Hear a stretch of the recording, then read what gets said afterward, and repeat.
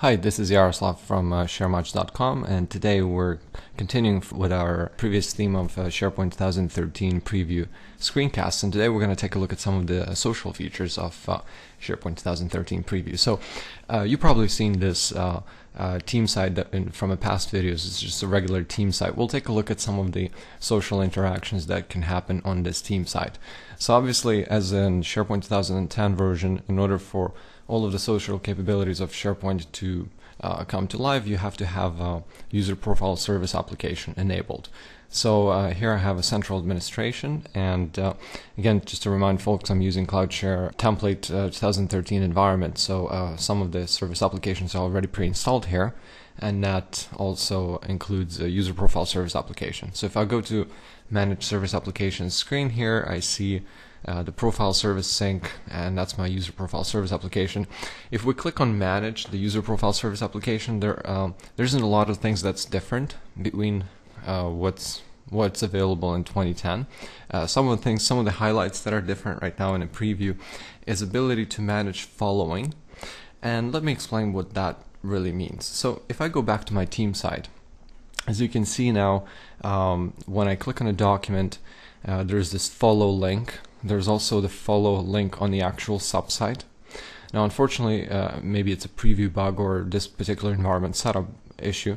When I click on those items, I get the error right now telling me that I can't follow it. But ideally, in a production scenario, or whenever the product is going to be released, or whenever the fixes are going to be applied, this will actually allow me to follow a particular document or all the content from this particular site. So currently, this is a root site collection, so I can follow basically everything from what's happening on this root site collection. And where is that bubbled up? That's bubbled up on the Newsfeed.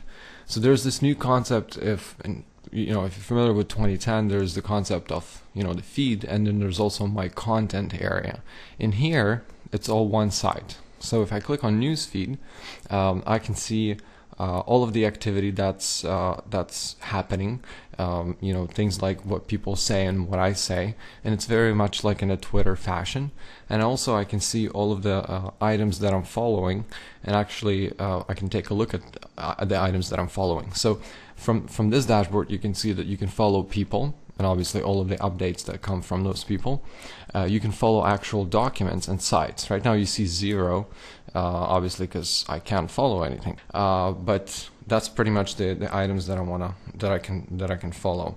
And obviously I can have sort of a conversation, and very much like a Twitter. So in here, in behind the scenes sort of look, I can manage that following, and I can actually specify as an administrator how many, what's the maximum number of people that I can follow versus how many documents I can follow, and how many sites I can follow.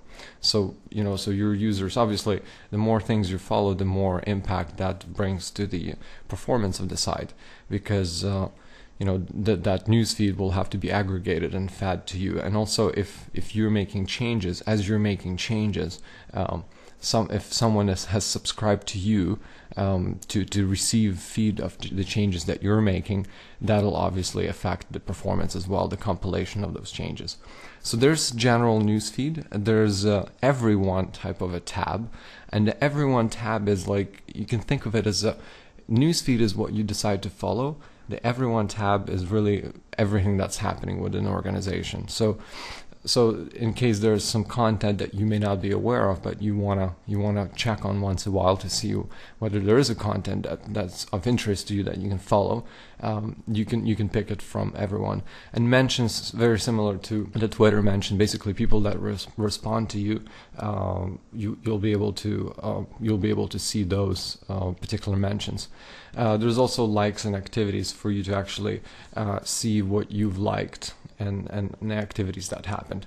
So that's sort of an overview of the newsfeed section. It's much more useful than it was in 2010, particularly because it allows you to follow, to actually see the content that you care about and that you can follow. And that tight integration with the actual content on the side, the fact that I can just go to the team site and follow the content right from here, and it's kind of like plugged in all the different areas of the site makes things that much easier. So we can probably see that this area, the newsfeed area, is going to become very popular in upcoming implementations, because that's really the central area where users are going to see all the activity that they care about. And then there's also, typical things like About Me, which is basically your profile, that you can describe yourself, add your picture, etc., etc.